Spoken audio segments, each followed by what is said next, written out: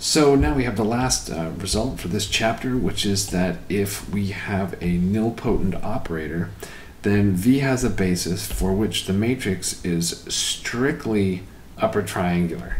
So in other words, it's 0 everywhere along the diagonal, and it's 0 everywhere underneath the diagonal. And the only place you can have non-zero stuff is strictly above the diagonal up here. And so the idea of the proof is actually not bad, but writing it down is a bit of a jerk.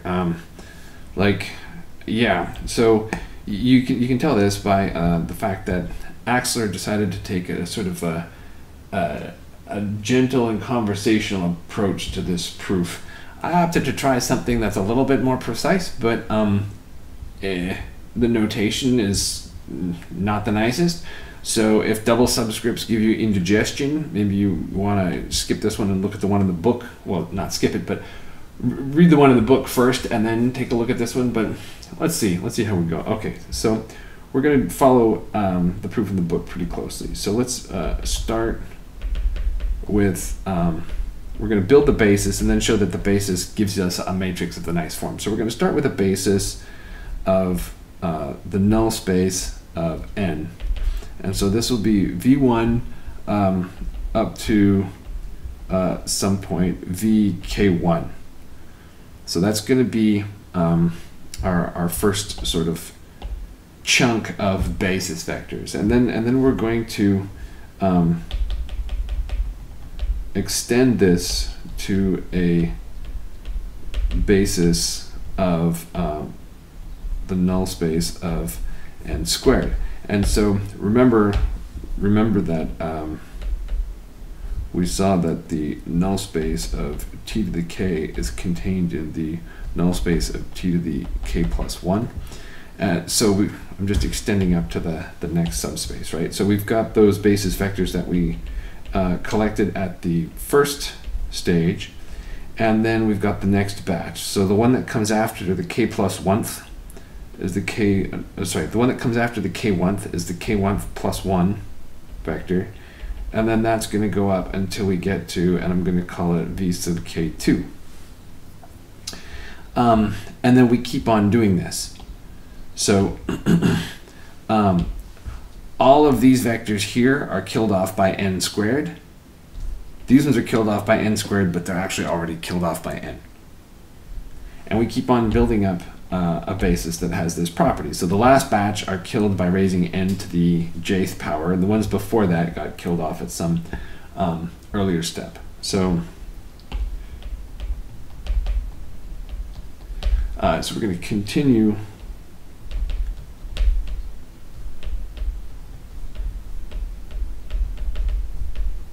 until we have a basis for all of V. And let me just point out V here, we're thinking of V as the null space of n raised to the dim V, right? If you raise n to a high enough power, it's going to wipe off everything on the block because it's nilpotent. Okay, so we've got V1 up to VK1, and then we've got the next thing, VK1 plus 1, all the way up to VK2, and so on and so forth. And so there's v sub k3 and v sub k4, rounding off all those ones. And then somewhere up at the end, we end up with v to the, let's say km is the last one. Okay. So let's see. So now this is, this is a basis for the entire vector space. So if we stopped at some point, so if we had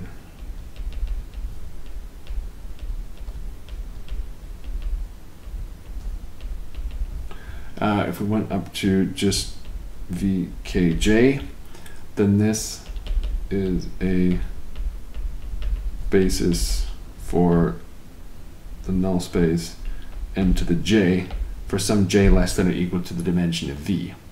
Yeah? Okay. So that holds for, and I guess I can say this is for j equals 1, 2, up to m.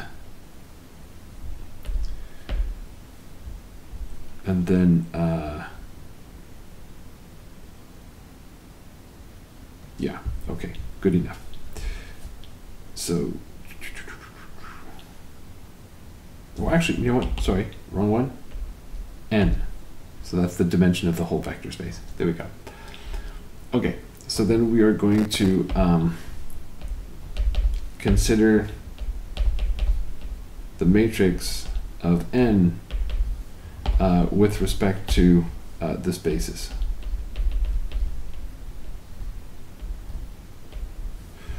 Okay. So then let's see now. So if we look at one of these basis vectors, so V is going to be one of these basis vectors from the first cohort there. So these are the ones that we built at step 1. Then we have that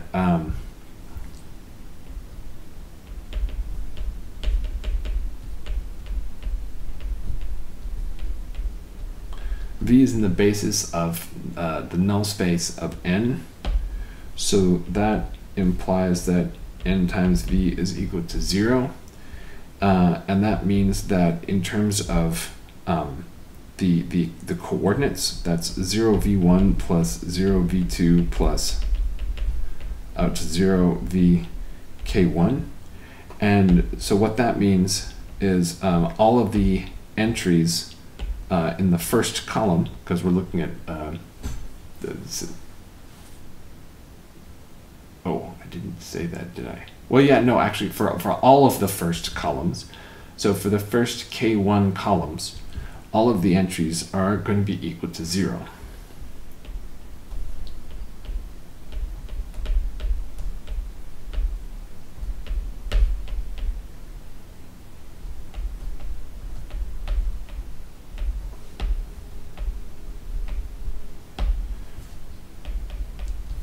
So that means A looks like, and then we've got 0,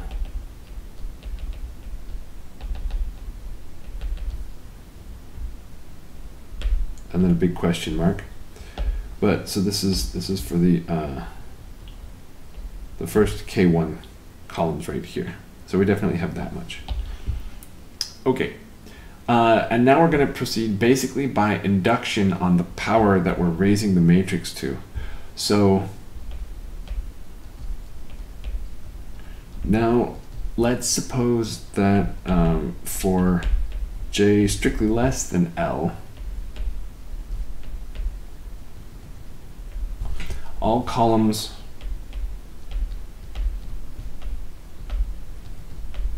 corresponding to the basis vectors of n to the j are 0, and let's say on and below the diagonal. By the way, remember, K1 could be equal to 1, right? So it could be that like none of this stuff is actually equal. Here there's just one column of zeros, and then in the next row we're already on to the part of the basis of n squared, right? Okay, but but it's definitely enough. Okay, so let's see. So this is our inductive hypothesis.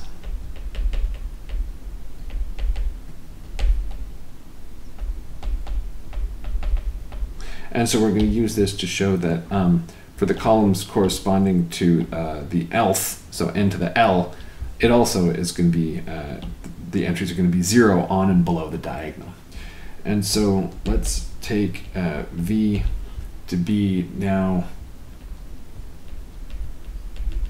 any one of these initial basis vectors up until and including stuff from the Lth stage. So this one here is a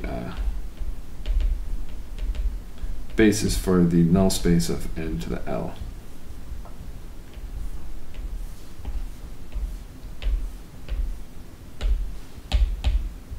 Okay.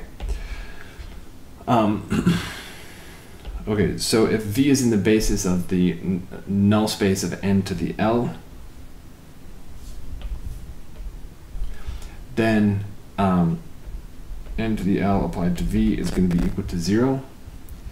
And that implies that NV is in the null space of n to the L minus 1.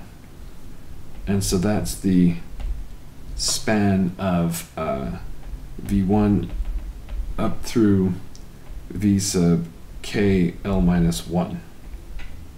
Okay, so in other words, if V is in the span of, sorry, if V is one of these guys, then NV is in the span of some like strictly smaller subset right here, because k sub L minus 1 comes before k sub L.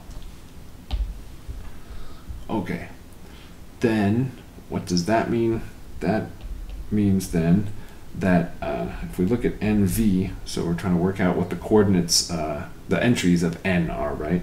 So what does n do for a column this far along? Well, it's going to look like A1 V1 plus A sub k L minus 1 V k L minus 1. Told you you're going to hate it. And then all the other ones are equal to 0. So this is V, and now this is, so what comes after k sub L minus 1? Well, it's k sub L minus 1 plus 1.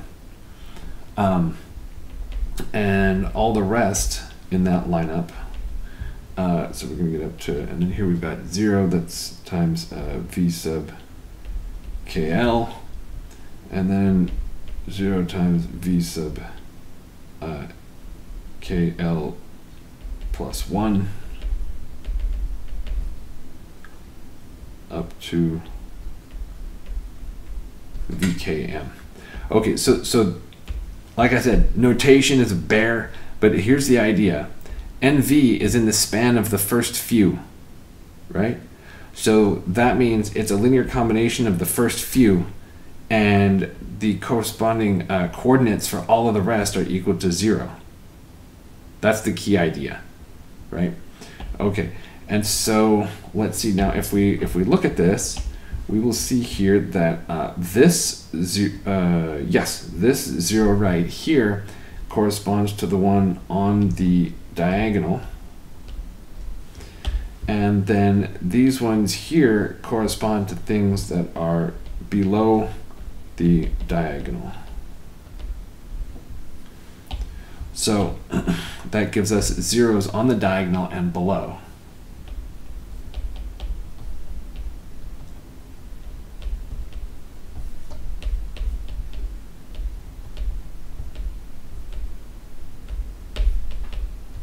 So the columns of A corresponding to